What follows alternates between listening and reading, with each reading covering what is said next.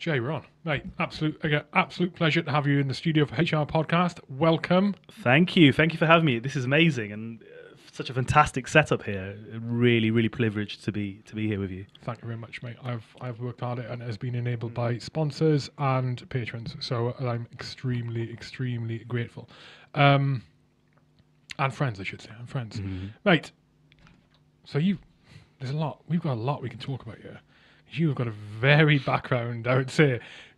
Journalist, right? Dabbling in politics. Yeah, trying to get in.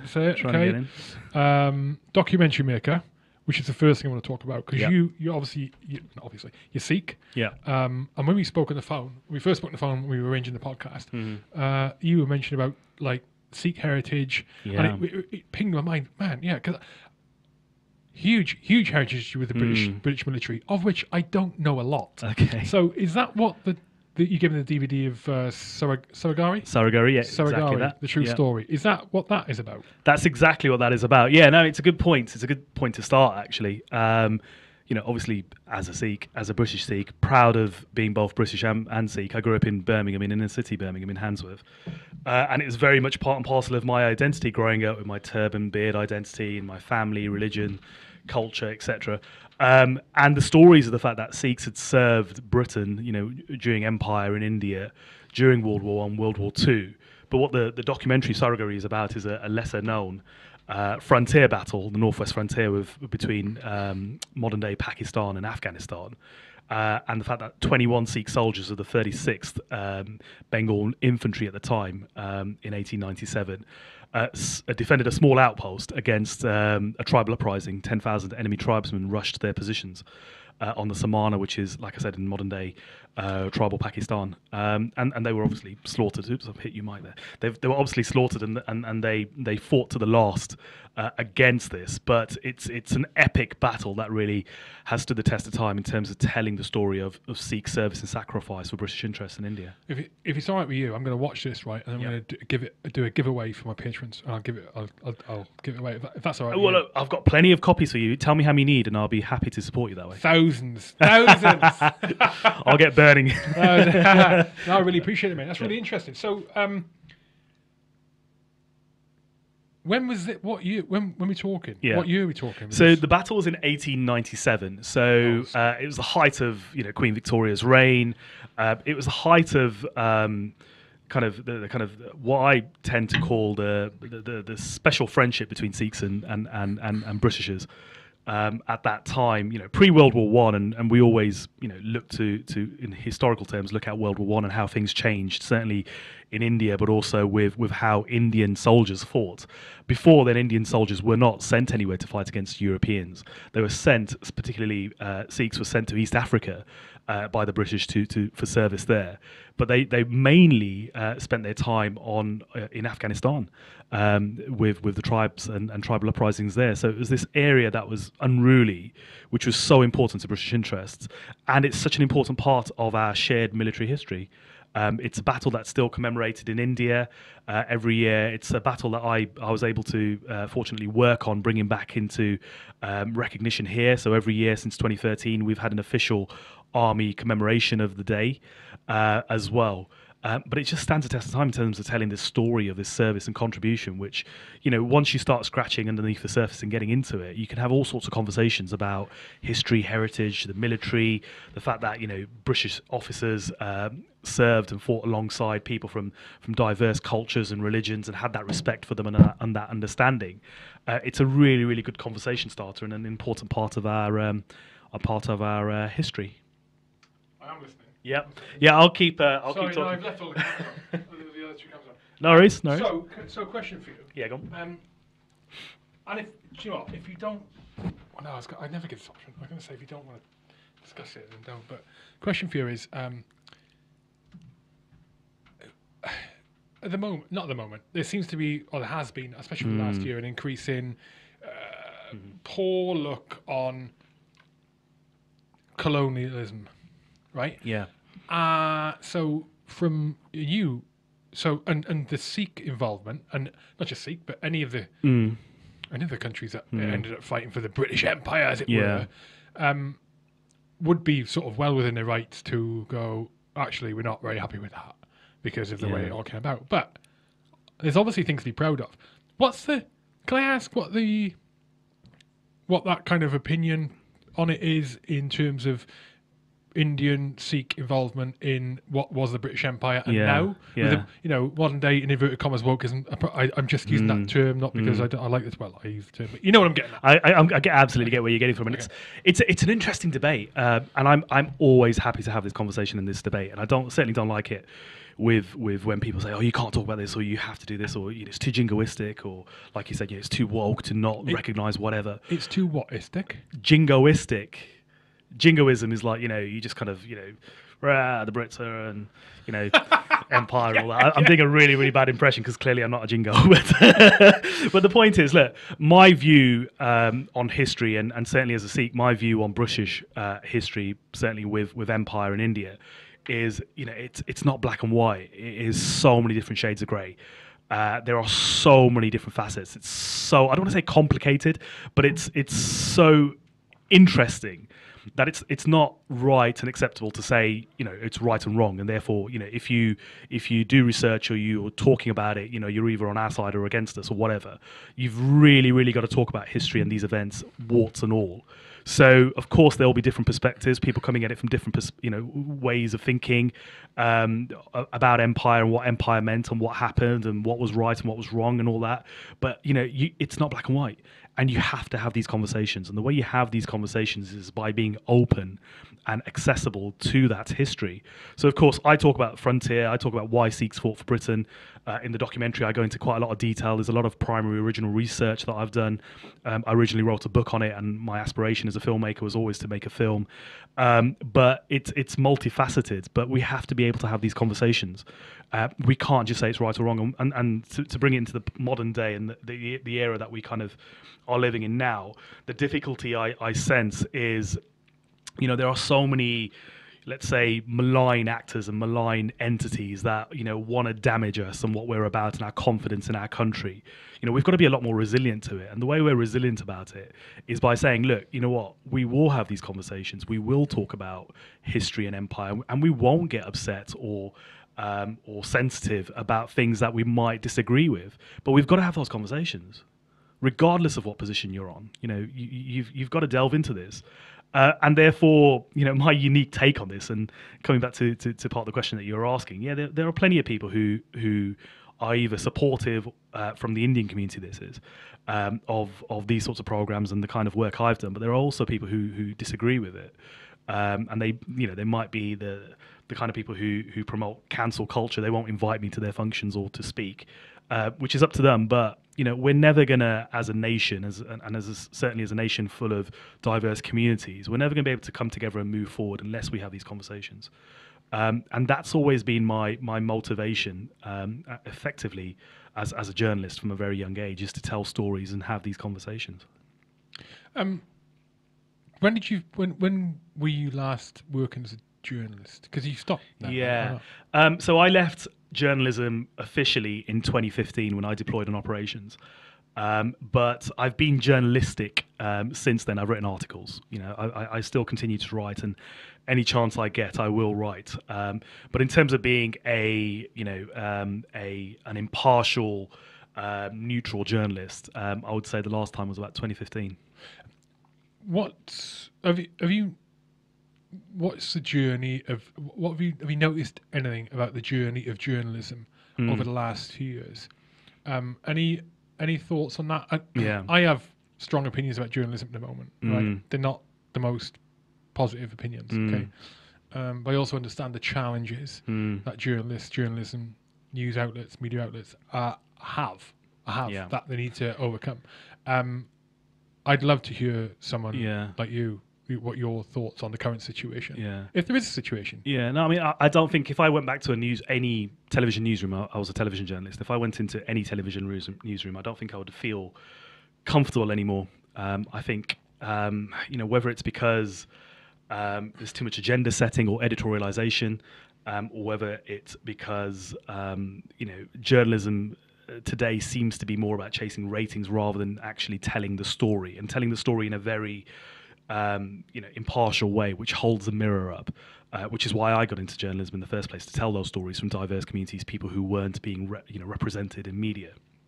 I think I'd feel uncomfortable, which is why I never did. After operations, I never went back into the newsroom in that way as a full-time journalist, but I continued writing, because with my writing, when I could get stuff written into the Daily Telegraph or Conservative Home, for example, it came with my opinions and views as a small C conservative, predominantly, and someone who's willing to share their opinion in that way.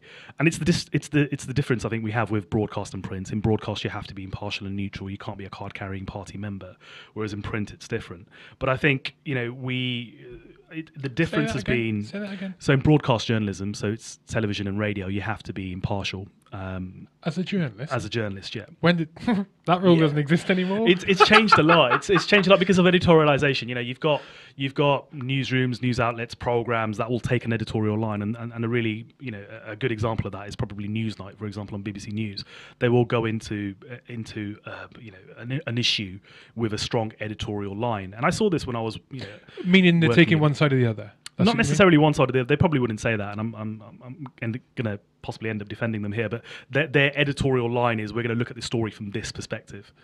And can you give an example? Oh gosh, yes. You know what? With GB News, with the launch of GB News I was going to ask you about GB News. There's a good example of that with the I read on how different news outlets and stations were covering the UK Australia Free Trade Agreement, for example. And as most channels were covering it in a particular way of saying, what will this mean in terms of farmers or whatever. GB News seemed to be doing it in a very different way, which is talking about how consumers would benefit. So, when you look at a story, taking an editorial line, deciding actually what's your angle, how you're going to cover it, is important, because you're framing that issue or that story in a particular way. And therefore it lends itself, probably, again, as a habit of a former journalist defending other journalists, probably not necessarily to show bias, but it certainly does show a particular view coming from a program or an entity, whether they like it or not. It will be there. Similarly with the issue around at the moment with COVID and lockdown and restrictions, certain shows and television outlets will ask specific questions about whether this is right and justifiable. Should we have furlough being extended? With GB News and others now, that with the plethora of media that you've got this ability to look at it from a different perspective and a different angle. So it's important to have different conversations and different ways of covering that conversation in stories. What has happened traditionally, and certainly when I was in the newsroom working in news, was I'd go into my newsroom and it'd be like, oh, such and such is covering it this way, and therefore we have to go get that as well. That pack mentality was always there, and I certainly felt it. And when I was trying to bring original stories in, and it wasn't really going anywhere, I certainly felt actually, in a live, rolling, breaking 24-hour newsroom, there wasn't much appetite for doing things differently, because you're chasing audiences. Can you do me a favour and just lower that mic slightly? Yeah, of course. Down. There you go. So you're booming through, mate. You're a seasoned pro at the old interview. So it's. What was I going to ask you then? So, what influences how an organisation chooses the editorial line? This is it. It's your editors. It's your program editors. It's your heads of news and whatnot. They might very well be people who are, Oxbridge graduates or come from a very, very metropolitan perspective. For example, all our major news studios are London-based, for example. We're here in the West Midlands. So, you get a very, very different flavour of stories when you're London-centric, as opposed to, if you're in Newcastle or Manchester or Birmingham, for example. So, these are all factors that come into play because, at the end of the day, it will always be a judgment. It will always be a judgment call. But I think, we see now, certainly with social media, and it's, there's pros and cons of it. We see so much now in terms of news proliferation. There is so much news out there. There's so much ability to find information in news and connect it to your worldview. But at the same time, we're still gravitating towards established brands, established organizations, established entities who still have that level of, authority. and position within the market to be able to tell those stories. Interesting. I'm really enjoying this chat already, mate. GB News. What's your thoughts on it? I think it's a breath of fresh air. I genuinely do, and I know some of the people who are working on it. And indeed, the director of television there is a former colleague of mine as well. But I think it's long overdue to have a channel that's just more positive and certainly wants to approach stories more positively, but also do things differently as well. So I've got high hopes, and I hope that they continue going the way they're going, because I think we need it. We need a bit more positivity about what we're about as a nation. Yeah, I was talking to I've been BBC, and I stopped watching the BBC. When I stopped watching the BBC, and I stopped going. I've even blocked it from my browser. So if I type in BBC on my browser, it's got this comedy like granny picture comes up. It's, no way, Jose, go back, and I can't even access it, right? And again, that's not.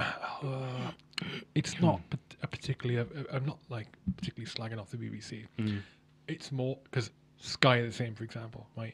It's more I was getting frustrated at the complete one-sidedness of this. And that. I mean, BBC blatantly, like hard left, man. It's like Jesus Christ. Don't get me started. And I just want impartiality. Yeah. Like I understand that there are going to be certain articles or certain journalists or certain things that are going to swing one way or the other, left or right. I understand that. You're going to get variation throughout an organisation, right? Yeah. Whatever the organisation is. What I don't want is things to be blatantly, wholly one way or the other. I want impartiality. Sky does the same thing. Yeah. Anyway, going back, right? Sorry. I feel strongly about this, right? So I ended up I thought, right, I'll have a look at GB News. And my first thoughts were, before I even watched it, is like, again, what people who think who is completely against it is it okay, first off, it's got GB in the name, so it must be right wing, and in the back of my head I think what it's going to be, right? And you see the names, and I flicked it on, I had it on, I couldn't get it on. I've got a Roku TV stick, I haven't got Sky or anything. I'm pikey, I don't watch much TV, so I had to get it on my browser. I had it on for a morning. I thought I'll stick it on and see what I think. Just in the background. I don't do that with anything. I'll put Sky on sometimes in the morning for 10 minutes, only because Sky's the only thing on my TV that does news, right? Had it on. First off, it's a bit rough around the edges, right? Bit rough around the edges, okay, in terms of production. But again, startup probably hasn't got access to loads of funding. Second off, I was very fortunate to catch the clip of, I can't remember her name, is it Gloria? And she, I don't know if you saw this on the news. It was in the Metro, but it cuts from one story, whatever, comes back to the newsroom. She sat there with the other guy, I forget their names. She doesn't realise they're on. She knows they're about to come off, so it counted in probably, and she gives double birds to the camera. She goes, brilliant, mate. And then she goes, oh, I'll come back. And I'm like, did I just see what I just saw? Probably flipping the bird to someone in the gallery. It was quality, right? Yeah.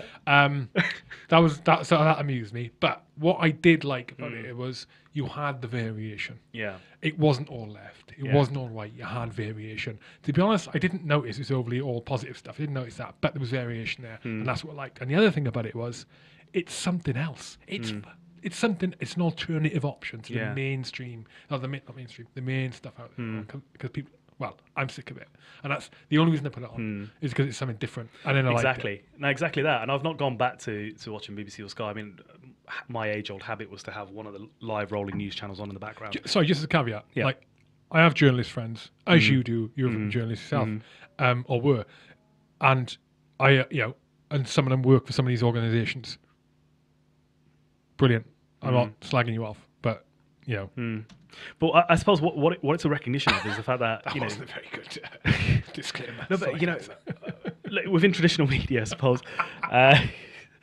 Don't get me started on the BBC, but genuinely. But I suppose what the recognition is that you have that pack mentality. Journalists have the pack mentality. Why have they got that exclusive? Why have they got that interview? Why did we not get it? Something happens, and it's always from my experience of working within the newsroom, it's like, the top 5 people that you're going to get on are always usually the same people. So where are the different diverse voices? But the key thing, I think, is timely, and not to over promote GB News. If anybody else is doing this out there, I think it's really important to recognise them as well. But it's the fact that we've got to a stage now where when I was news producing packages, packages were 90 to 120 seconds, 2 minutes. You got 2 minutes to tell a story. That's no time, really. And what I'm liking now more and more now is we're going in a direction where actually we're spending more time delving into stories, individual item stories, issues, and spending longer debating and discussing it. And really, that's there's more journalism within that. Spending 5, 6, 7 minutes in one segment about one issue, and with that forensic Q&A, getting to the heart of an issue rather than saying, okay, we've only got 2 minutes for this. Let's, ask the top questions and go for that gotcha moment that we can replay again and again and clip it up and put it on social. I think there's a genuine appetite now out there for people who want depth in the information that they're being presented, and they want a bit more, a bit more integrity in the questioning to find out the truth of what people's positions are, really. And that's refreshing. How can that be achieved, though? How can that be achieved? Or how can we get media, news outlets to do that when it's not what generates the money? No, this is the thing. So it's the job of the BBC as a public service broadcaster. They don't have to worry about advertising and ad revenues, but they don't do it because, again, my opinion on this is, and we see this, the BBC was chasing gongs and chasing awards and wanting to be, Channel of the Year and whatnot. And therefore, we don't get that depth within the stories that we should be getting, but also then the position and the editorialization is always there as well. And it's I think it's got to be a recognition that actually, what do your audience, what does a customer want, but also what's good for public debate. We could chase headlines, or you can chase ad spend all day long. Traditional media is a dying media. It's all, a lot of it now is digital, it's on social. But, what sort of a country, what sort of debate do we want within our country? We want something where people are properly informed about what's been going on. And the Brexit issue is a really good example of this. Not surface level, not the kind of the slogans that we know you get used on campaigns all the time, but actually have a bit of deeper understanding on the issues and how it impacts them.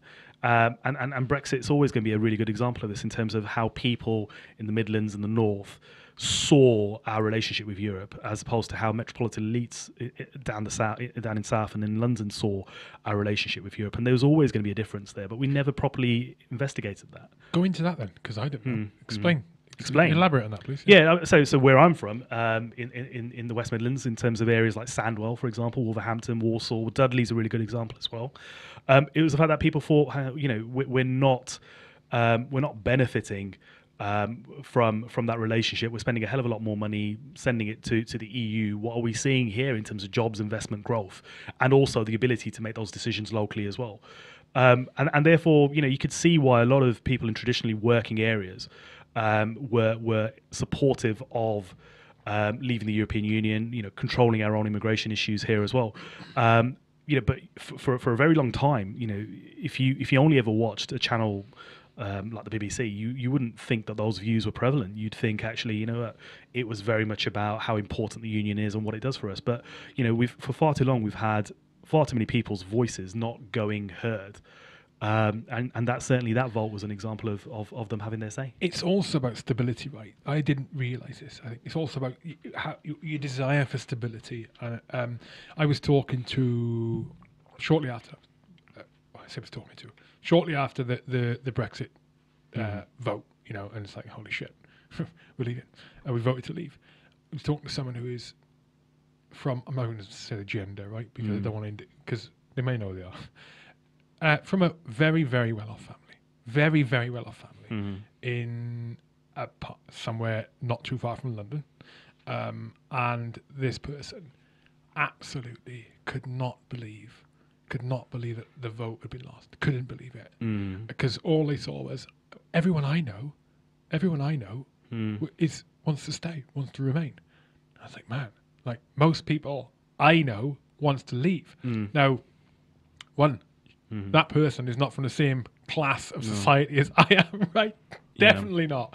And it was interesting to me because I've thought about it over the years. It's like when you are more what's the word? You can impact. You're more influential on a business. You're a CEO, or you are higher up the tree in a business. A senior manager or whatever you do. Okay, it's in your interests for stability in the external factors that can influence your organization, either the pestle analysis, right? Political, economical, sociological, flipping, what is it? Technological, legal, and environmental. Yeah, it's in your interest to maintain stability. So, for the minority of the UK who have the majority of the money, the higher up the class you go, the more important stability is to you, financial stability is to you, political stability is to you, economical stability is to you, then the less you want change, like leaving the EU. But the reality is the people in the vote, the majority of people in the vote, they aren't those people. Yeah. There was a lot of class was brought into it, into the build up to that Brexit. I did not think we'd be getting to Brexit, by the way. Sorry, really? I did not think we would get onto Brexit, but we were onto it now. But it was a lot of class politics came into it, and there's more people who haven't got a lot of money. I've got a lot of money, and at the time, people wanted change. People were not happy, and when there's an opportunity to change, it may not have been the EU that was causing all the issues, but it wasn't the EU that caused all the issues. But the debate in another way is continuing on, though. It's the whole levelling up agenda. The fact that the current government is looking to invest in in the north, in the Midlands, with jobs, housing, and of course those sorts of things are really more important now with post-COVID and the recovery. But it's a recognition actually that a large chunk of the country for a very long time wasn't getting those opportunities and those investments, whether it be transport, whether it be creation of jobs, and so there's a clear agenda that's being delivered on. But again, it goes back to fundamentally goes back to the fact that people are different and diverse up and down the country, and having that ability to listen and understand and be able to articulate is really important. It's certainly the reason why I got into journalism. Like I said, growing up in inner city Birmingham, I always felt that no one was interested in my story, my community story, or what was going on in those sorts of areas, and that's what really got me into wanting to write my own publication in the beginning. When I was 16, I got funding from the Prince's Trust, and my writing career started from there, and the rest in terms of my journalism, carried on from that point. Can I ask a question about your experience growing up there? Yeah. Have you ever lived in any other, or spent significant time in any other major city, or lived anywhere else during your life? Yes, I have. I left Birmingham at the age of 18 to go to university. London, I was at Brunel, Uxbridge. And during my undergrad, I did a year abroad in the States. So I went to New York and Washington. I worked in Washington, studied in New York. And then when I got back, carried on, I did another year in London. And then when I qualified as a broadcast journalist, I worked all over the country with ITV. So Devon and Cornwall through to, I was in Southampton for a period, in Nottingham, London again as well. So I've been around quite a bit.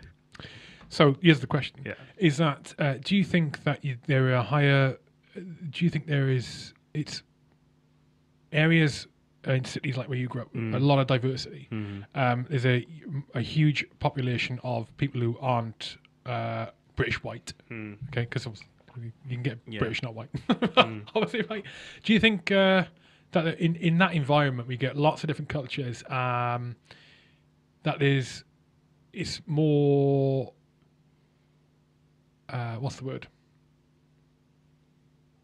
There's less chance. There's less instances of racism, or more. And when I say, I'm not on numbers, but percentage wise, because that's my question. I won't waffle on about it. It's an interesting one. I think you have areas or communities that are diverse where people live side by side, that might not necessarily be more harmonious than you'd expect or imagine, because people aren't talking to one another. And that's what it comes down to at the end of the day. Regardless of where you live, whether you live in Sutton, where I am at the moment, or Handsworth, where I grew up, if you don't chat to your neighbours who might be from different walks of life or indeed it might even be like you, might be from a, my neighbours who are Indian when I was growing up in Handsworth were from different parts of the Punjab. They might have been Pakistani and from the other part of Punjab in Pakistan rather than India. They might have been from other parts of India. But if you don't talk to them and you don't break down those barriers, of course you're going to have those issues, you can have those tensions, you can have that lack of understanding. And what it comes down to at the end of the day, whether you have got diverse communities living side by side or not, or you've got homogenous communities, you've got these issues when people aren't talking to one another. They don't trust one another because they don't know one another. And it's interesting connecting it to crime and something I discovered a very long time ago, actually, but it was always in the fore of my mind when I ran for recently for Police and Crime Commissioner, was that crime goes down in areas where there's neighbourhood watches.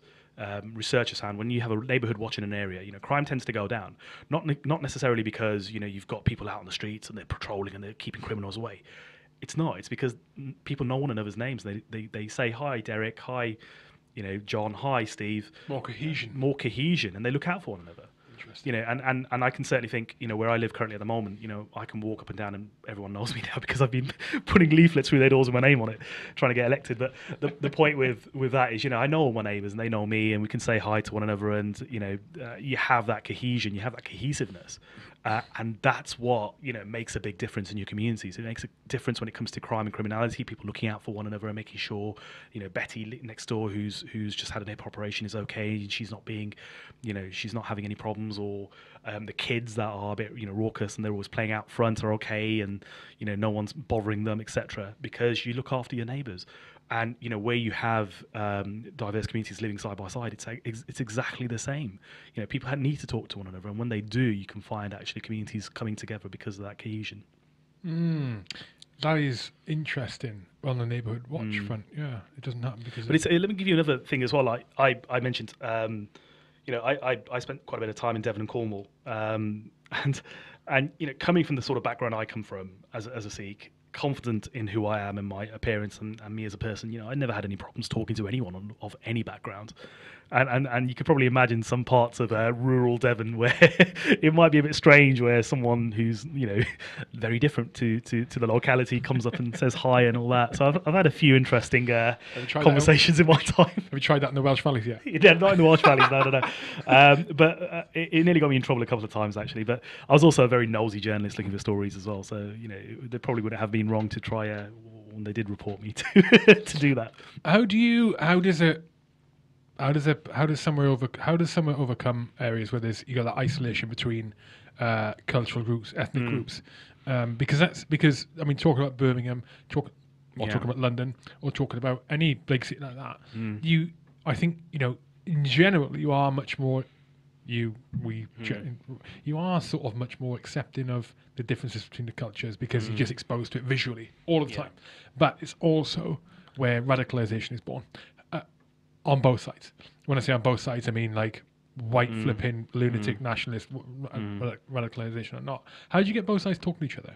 How do you overcome that? I've done quite a lot of work on engagement, unofficially as a journalist, but also as a filmmaker and as someone who's run projects. You've got to find common denominators. And we talked about surrogacy, we talked about Sikh contribution on during the world wars and all that. My thing has always been to utilize that shared history, that shared sense of service as a common denominator that can bring people together, whether it be World War I, World War II on the frontier or whatever. Then and now to this day, you've got Indians, you've got people that look like me and people that look like you who serve side by side in the British Army, for example. There are common denominators. I when I was touring with some of my projects, I took it up to Scotland and some of those parts of Scotland where you've got small minority communities. Similarly, it was finding a common denominator. You can just get people around the table or together in a school hall and say, let's talk about our shared history, our shared past. When people realize actually they've got more in similarity, more in common with one another than what divides them, you can start having those conversations, you can start breaking down those barriers. But you will always inevitably get people who push to the fringes. You're absolutely right with that, and it's a tough one. And you've got to ensure that they're in a minority by making it an unacceptable thing that isn't you don't shun it, you don't turn it off, and you say but you've got to find ways of bringing those people back into the fold. But by and large, we've got to focus more on our similarities rather than our differences. And when people who are, extreme in views, for example, whether they be political or anything else, realize actually that they're in a minority, if not, they're standing in a group of one, by and large, you can start changing behaviors. It's when you start making excuses, the whole woke thing, making excuses or allowing people to feel that actually it's acceptable to be intolerant in that way, that people can get away with it because they think they've got an audience. More so now on social media, you wouldn't believe, some of the stuff I've seen on social media and also kind of received in terms of abuse. But, people do think it's acceptable when, someone, gives them a like. We've got to stop that sort of stuff. That is a challenge, and that is a challenge on the old social media front. But yeah, I mean on the racism front, they are going in the right direction. It is reducing, and it's also a generational thing. The reality is that I don't know, 50 years ago, 2 generations ago, 60s, 70s. It completely existed in massive, in legislation to separate people based on race, right? And the further we get away from that, the further you get away from people who still have that mindset because it's the way they're brought up. Anyway, let's get off that topic, right? I do want to get off because I want to come back on to the stuff we were going to talk about. PCC, Police and Crime Commissioner, mate. Unfortunately, you didn't get voted in. However, did you not achieve 250,000 votes? Yeah, I did. 259,000. Holy shit! Yeah. Congratulations, Thank right? What was it? What brought you there? Why did you end up standing for Police and Crime Commissioner? For where? What was it for? The whole of the West Midlands, so the 7 boroughs Was of it? the West Midlands. Yeah, Jesus. Yeah, it's quite a big area. So everything from Dudley down to Coventry, Wolverhampton, Solihull, Birmingham, Sandwell, Walsall. It's a big area, 3 million people. Now look, You're a big lad. Yeah. It is and it was a 2-year journey as well. I was told it was a 6-month project, and it turned out to be 2 years with lockdown and everything. No, I always wanted to go into politics. Politics was, where I always wanted to go. I always saw it as a way of, speaking up for people who don't have that opportunity to speak. Representing people who don't feel that they are being heard, and undertaking a public duty in that way. That's always been really important to me. But when I got asked if I was interested in the West Midlands Police and Crime Commissioner role, it kind of, I thought about it for a second. I was like, well, hang on a second, what does the role do? The 3 important parts of the PCC's role across whichever force area within police force area it may be is to hold the chief constable to account, who's in charge of operational decisions when it comes to policing in that area. It's to set the budget of the police force, so where the money goes, and it's to set the strategic direction of that force as well. And I thought, well, I've got some serious issues where I live. They're trying to close our police station. They're taxing us more money, and yet we're not seeing more bobbies on the beat. So, I feel quite connected to this because there's a change here I want to see in my locality, but it's also a change I want to see in other areas that are deprived and feeling the effects of crime as well. So it kind of started making sense to think, actually, I can make a difference here. And that's why I went for it when I was asked, would you? And I was like, actually, I can make a difference. I've got some ideas. I can bring some really interesting ideas from my career as a journalist or as a soldier or within community engagement and actually, drive something here. And it's a step into politics, but I can kind of slightly sidestep a bit of the party political stuff because it should be above party politics. It should be a role that, you're working for the safety and security of everyone, regardless of party position, and therefore you can get away with not being political. You don't have to be party political in that way. Although I represent a party, I'm proud to be a member of a political party in the Conservatives, and have been for a very long time. So that was kind of what the driver and the motivator was for it. And as I said, I've got an army background, not necessarily a policing background, but the more I kind of got into it, the more I thought, actually, there are some ideas, there's policies that I developed that I've felt were the right way of going about it and moving things forward. And we had an election a few weeks ago, and you're the first interview I'm doing since then, since I came second, or since I lost. Let's be honest, I lost by 40,000 votes, which is a kicker. Yeah, 7%. But as you say, there's a significant number of votes I pulled in, so something to be proud of. But also, move the debate along. I'm proud of the fact that I moved the debate onto issues that people care about in places like Dudley and Sandwell, West Bromwich, for example, in Coventry. in parts of Birmingham, Aston. We've got knife crime, you've got serious murders and issues taking place, you've got antisocial behaviour, you've got not enough being done to tackle so-called low-level crimes which irk people the most. And we've been, I felt the campaign I thought was successful in getting a lot of these issues onto the agenda. Unfortunately, I'm not there to be able to implement and do anything about it, but someone else is. But hey, that's politics. It's a tough game. It's a tough game. You were talking about when we did the Patreon exclusive interview right before this. You mentioned honesty and integrity. Right? How does that? How do you balance? How does that work in politics? I don't know. I haven't quite figured it out yet. Oh my god! Do you know what? And the reason I ask is I know decent, good people are in politics, right? And you being one of them, right? And MPs and stuff. Yeah. And I also know that, God, it's a dirty game, isn't it? Oh Christ, it's a dirty game. It's a dirty game. Yeah. And how does that? How would you manage that as in terms of, in terms of your sort of morals and ethics, and knowing that sometimes to get what needs to be, there's reasons, right, for being dishonest. I understand it. I mean, we sort of touched on it. There's reasons for being dishonest. There are reasons why information or data that later becomes known to the public isn't shared at the time, and it's accused of manipulation or there are lies made. I understand why. If you told the whole of the general Joe public all of the pieces of the pie, okay, we would be all the reasons like decisions are made and blah blah blah blah at the highest levels. It would not be a pretty state that we're in. It is not. Yeah. I understand it. I mean, but how are you going to how do you navigate that minefield? I'm trying to figure it out, to be perfectly honest. Look, I came to this thinking, you know what, I want to be able to hold my head up with my kids and other people's kids and within the wider community and wider society, and say, actually, you know what, the values that that I stand by. You see drills, if you like, but the values that I feel are really important are values that I espouse, and that's how I want to inspire others.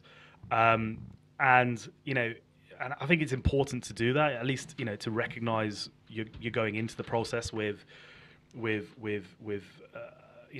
set of ethics that they'll get tested. They'll over time they will be really possibly even watered down or worked on, but I think it's important if you to take the moral high ground. But like I said, I felt I did so, but I didn't win, and I don't know if I had won, whether I would be challenged in that way. But I think it's a very human thing to think, I'm going to stand by this set of code or principles, and to be challenged to do so, whether it be only in your head or whether it be within a circle of peers or friends or even family who you can share that with. But look, I'll give you an example.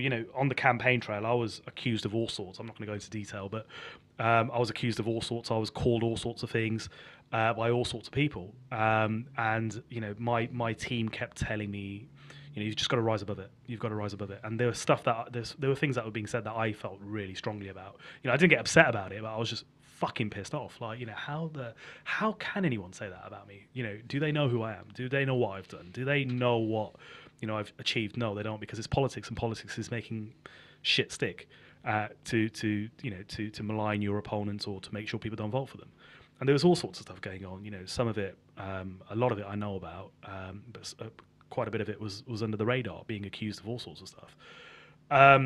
But you've just got to focus on the mission. That's what it's got to be about that. But in terms of, I always felt strongly about, the kind of person or the characteristics I wanted to abide by or have in office, should I be elected to office. And I think that's not changed at all.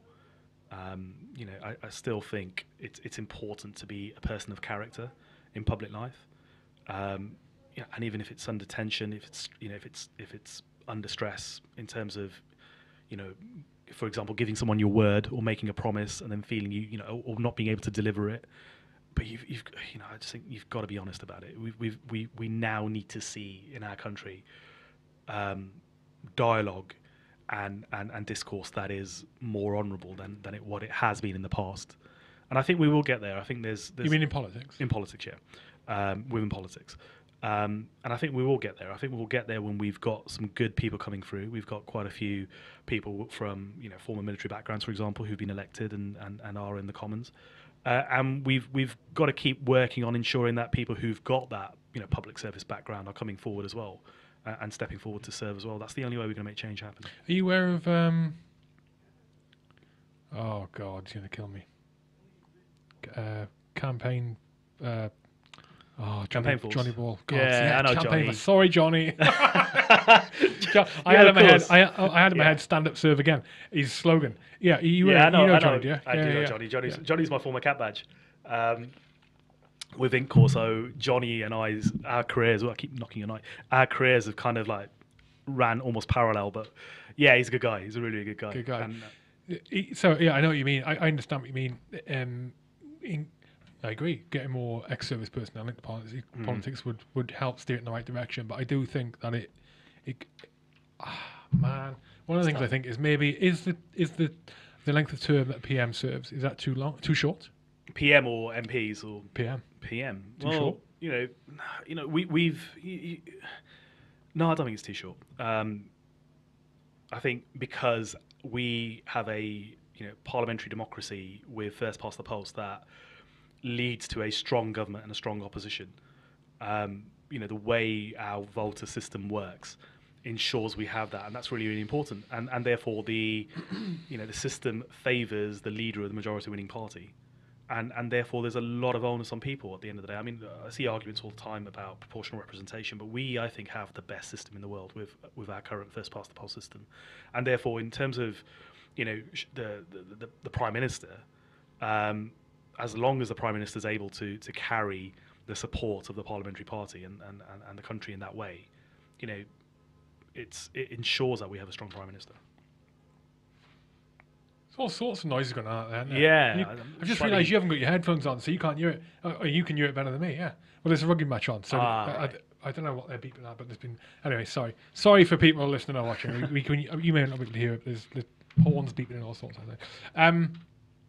Sorry, the reason I was talking about the length of term of the PM is one of the things I think, rightly or wrongly, because I haven't really thought in depth about it, is that when you have a length of term, which is it's 5 years, right, for the PM? 5 years? It's fixed term parliament's been 5 years, but they're changing it. It used to be 4 years, and it became 5 years, and it might very well become 4 again. Okay. Is that... for the benefit of the country and for people, you need long-term strategy. Which long-term isn't 5 years. For example, being greener, reducing carbon emissions, as one example, right?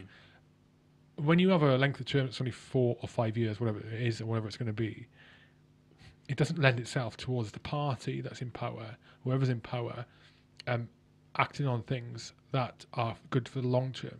It lends itself to the party that's in power acting on quick gains, quick goals, which may not necessarily be the right way forward. That was my thinking. So I think Tell me I'm wrong. Well, it's just thinking about when you compare to the American system, for example, even the Russian system with 5-year presidencies. There are 4 or 5 year terms. Governments will always make strategic decisions over the long term. But what's really, really important is to ensure a cycle of ensuring people have their say on the future direction. That's why when you go to an election, people are voting for a political party's manifesto and what's going to be delivered. And we've just seen, it might be a rarity to say this, but we've just seen with the COVID pandemic that actually, shit happens. Things do change, and things do change within that cyclical way. But like I said, I think we have one of the best forms of democracy in the world, because every 4 or 5 years people are given the opportunity to speak, and we've seen renewal within a political party in power, from with the selection and election of Boris Johnson, for example, and that's the way it should be. You should be able to have renewal in a very orderly fashion without any disruption, which is what our political system gives. Okay. I'll take your word for it. You find it. I know what you mean. Yeah, I know. Yeah. I need to think more. About it. So, what's the next step? PCC, unfortunately unsuccessful. Unfortunately, would you stand again for it? No, probably not. And that's being really candid. I'm probably giving you an exclusive. I've not really shared that. It slightly slipped out. No, you know what? I've been of the opinion that there were a number of factors that really enticed me to go for it this time around. And I put my own kind of parliamentary ambitions on hold to do it. And the factors were the right factors. It was the right reasons to do it. The right things I've shared. You know, I was passionate about and really wanted to see change and with the sorts of things that I felt I could do and deliver. But there was there was a uniqueness around that period for why I ran. So I probably, you know, famous last words. I don't think I would again. But it's an interesting one. You know, you say in terms of that, we've not talked about my military career or background at all. But I think, you know, being in the military makes you certainly a lot more resilient. But it also gives you that sense of, you know, wanting to, you know, be quite expeditionary, kind of strive and go into new areas and challenge yourself to do new things. And I think for me now, I wouldn't want to repeat, you know, just try proving a point. I would want to actually genuinely explore new opportunities. I mean, that's not, having said that, you know, if there were a new set of new factors and things changed and I was asked the question again, who knows? But I think having done it once and having, you know, done it over a sustained period of time, 2 years of campaigning, I'm ready for a new challenge. Political challenge? Yeah, absolutely. Oh, definitely. What are you thinking? Parliamentary. It's always been my aspiration to go into Parliament. Always has been, always will be. And I think I've got a lot I can bring and do within Parliament. How does that? So 2 questions. Where does that come from? And the second one is how does that tie in with, you know, being you're a member of the reserves, right? Or are you not anymore? Oh, I still am. Yeah. So 15 years reserves, right? Yeah, 13 now. Sorry, 13. Yeah, okay, right, yeah. So how does that work with being part of the military? So, well, firstly, we've got serving MPs who are former military, as well as currently reservists. But it's a unique, I suppose, it's a slightly unique thing with being a reservist, where your terms of service or the service that you're undertaking as a reservist allows that in terms of flexibility. To be able to do so. If you were full time, if you were a regular, and you wanted to serve or stand, be an MP, you'd have to, you know, resign your commission or leave, and people do. But I think with the reserves, because you have that kind of uniqueness, you're able to do both, and certainly there are a few MPs that do both. They serve as reservists as well as being sitting MPs, which is great. I think it's very beneficial to have that ability to still continue serving your country, particularly if you've done it for a period of time, as well as you know, bring that voice to bear in a place like Parliament. But going back to your original question again, it goes back to being 16, being in inner city Birmingham, and just, you know, feeling that no one was listening to my voice or people, you know, the community's voice, and feeling the need to actually project that voice out there. What were the issues you were facing at the time? In the city of Birmingham, just you know, just issues around poverty. Not to say that I was impoverished or anything, but just issues about lack of investment into inner city areas, job opportunities particularly, inner city crime. I went to a grammar school. I should probably put this into context. So I went to a boys' grammar school, Handsworth Grammar, and you know, the question mark over a lot of kids, certainly when I was growing up in the 90s, was, you know, about jobs. What are you going to do when you finish? You know, how are you going to get your foot in the door of a decent, you know, place of work and have a good career? And I was lucky at being at a grammar school where you were pushed and you strived, and certainly with the school I went to, a lot of emphasis was placed on ensuring you did well in your GCSEs and your A levels. But the thing that really made a difference for me was the fact that I could say I went to a grammar school, in terms of getting my foot in the door of university or jobs, etc. For a lot of kids, and I knew a lot of kids from other areas and other schools, the opportunities weren't always there. You really had to strive and do well, and if you didn't do well, you could easily fall through the cracks. I had plenty of friends who fell through the cracks, failed in their A levels or failed in their GCSEs, and became drug dealers, or did other things. And the kind of the important factor I think for a lot of people from my sort of background was the fact that you have that strong community support and ethos, cultural values that really pushed you into staying on the straight and narrow. Certainly I did, and my family kept me on the straight and narrow, as did my religious community. But the factors that came to play in the 90s were definitely there: opportunities, jobs, education.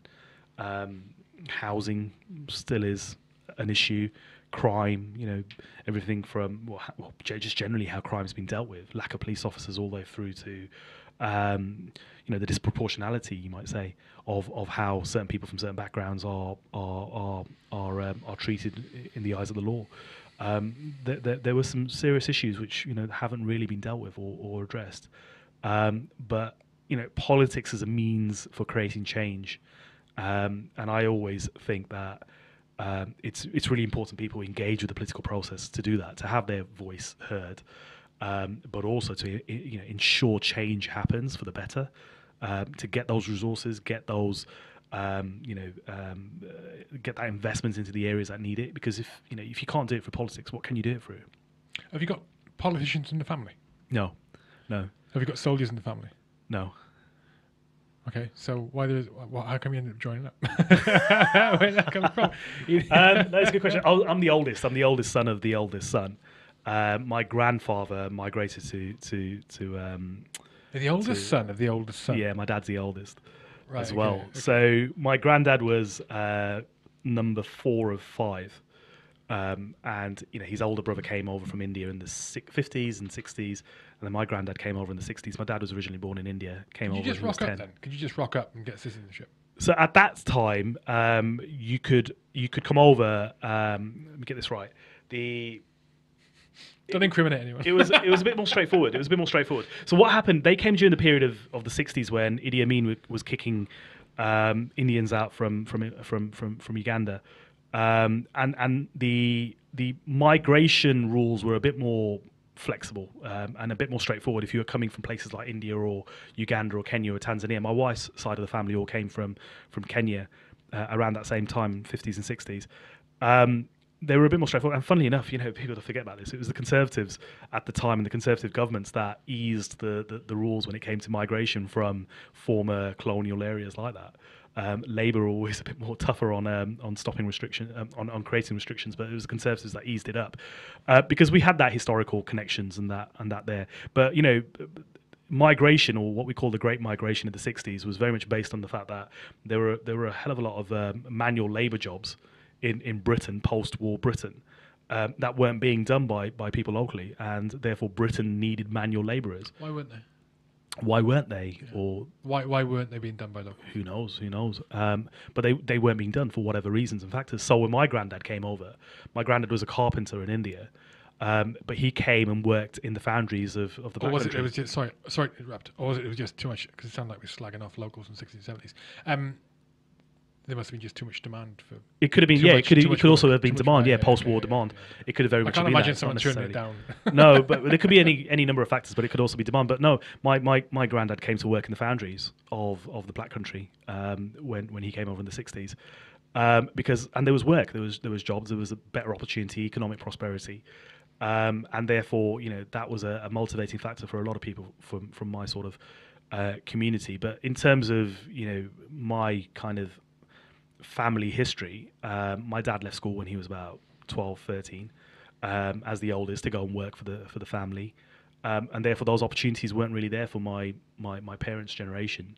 I was the first to go to a grammar school, and the first to go to a university. And I just felt, I suppose, a bit of that pressure, but also I just wanted to strive. I just wanted to work hard. I was also very lazy as well at one point, but I just felt like I needed to be in a, kids are lazy generally, but there was a different type of lazy. It's not like lazy these days with PlayStations and Netflix. It was lazy, just kicking a football around the streets or whatever, that sort of thing, rather than working or reading textbooks or studying.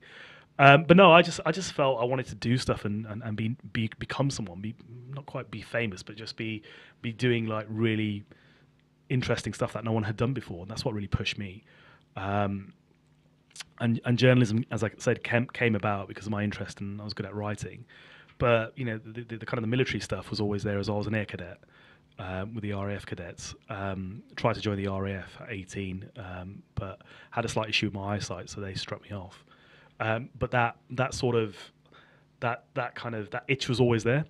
And again, it's based on, again, growing up and hearing the stories of the fact that Sikhs had served during World War I, World War II, and frontier, but also kind of more historic than that. Sikh contribution, Sikh bravery and valor in the battlefield.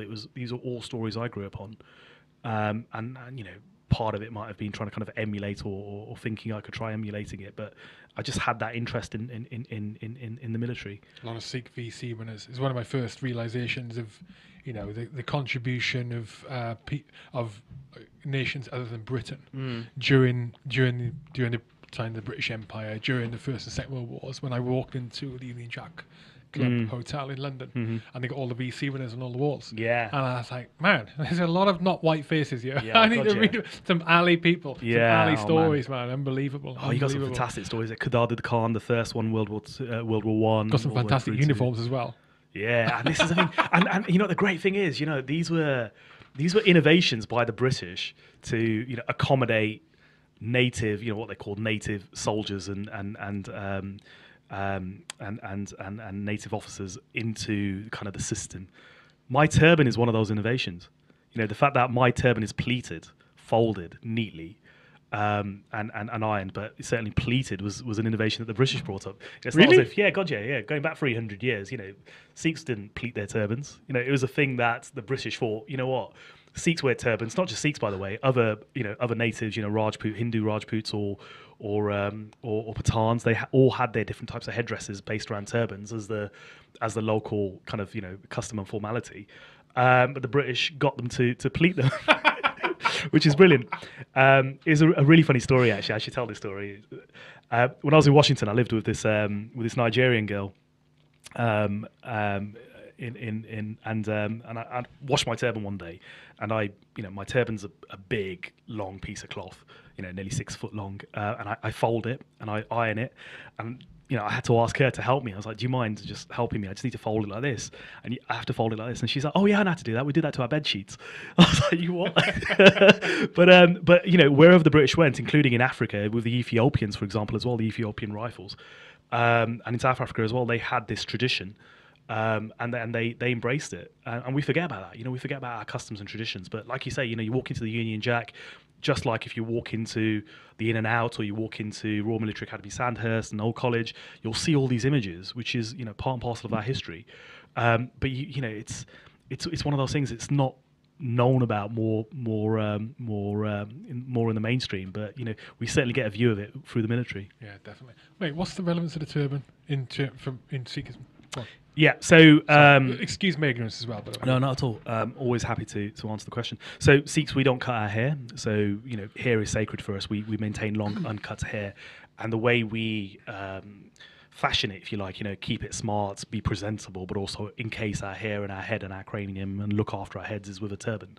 And there's a science behind it as well with the turban as well, because when whether you're praying or doing good, you're taking positive energy from the earth's core, from the ground up, and it's connected to what's in your head, which is the third eye, if you like, or what we call the Dasam Dwar, the 10th doorway. That connection you have, that spiritual connection you have, and so with a turban, any positive energy that you're bringing up and harnessing through your good deeds is maintained on your person with the turban. So that's where it comes from. But also, it's a really important part of our identity. You know, how we project ourselves, how we present ourselves, and it's often said, you know, with a Sikh with a turban, you can't hide in a crowd. Everyone knows who you are, and that's purposely so as well. So you are upstanding in society, and you do take a stand, and people know as well. You know, if they need help, if they need to turn to someone, you know, you're identifiable. They come to you, and you've got that. You're obliged to help people. Do different colours mean things? Yes, they do. Ooh, I just popped in my head. Do you know why? Because it's I'm sure it's an Indiana Jones film, and one of there's a big orange, someone with an orange turban, really prominent. And when you talk about the crowd, you can't. Yeah. I remember it's walking through the crowd with a big orange turban. I should probably declare at this stage. Hang on, does a black turban mean a bad thing? Oh no! so traditionally, I should Sorry, declare this. mate, No, that's sorry, fine. I'm sorry. happy. I don't eat warts and all. I'll happily declare.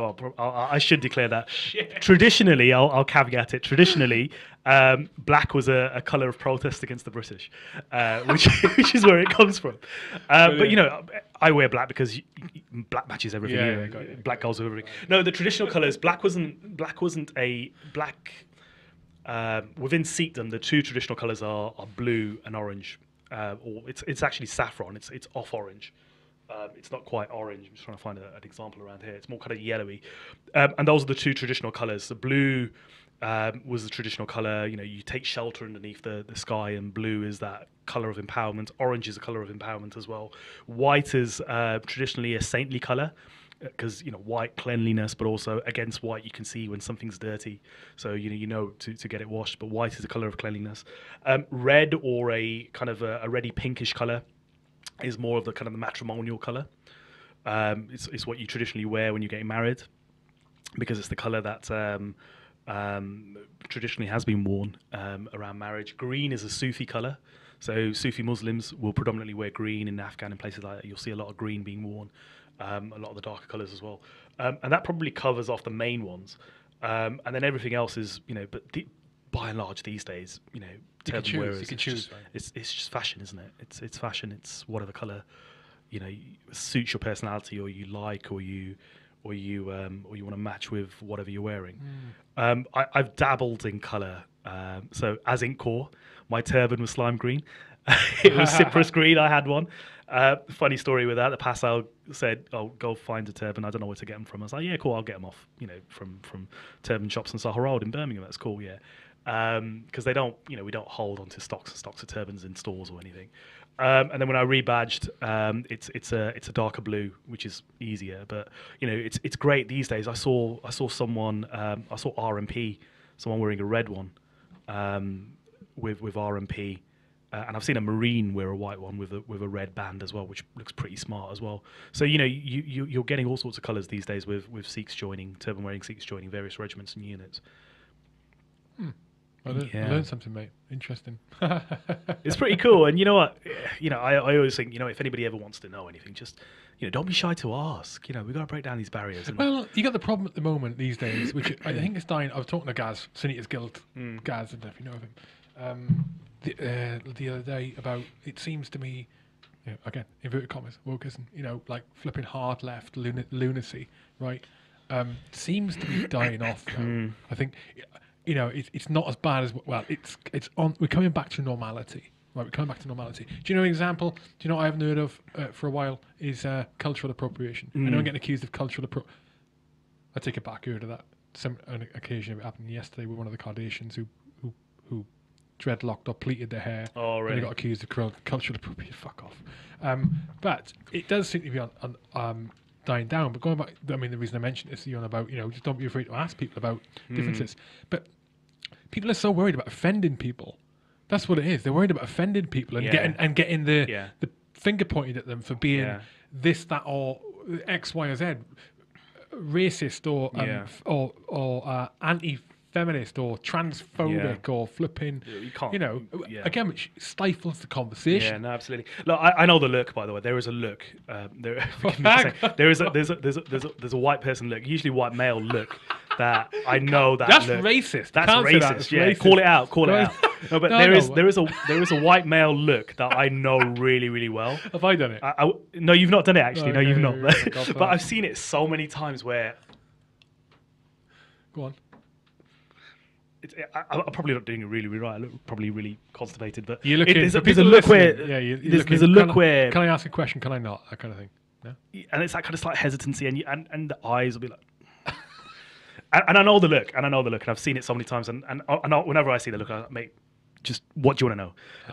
Let's just talk about it. Yeah, it's cool.